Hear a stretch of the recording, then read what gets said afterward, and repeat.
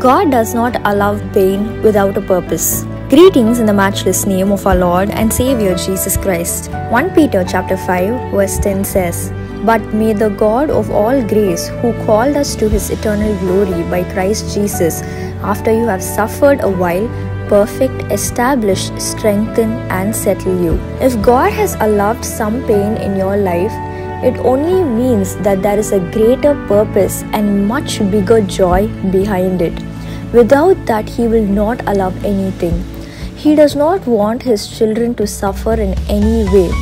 But if God is allowing a period of pain or suffering, it is only to strengthen us to receive a greater blessing, a bigger joy and happiness.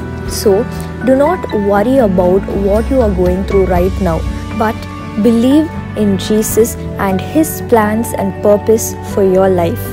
Let us pray.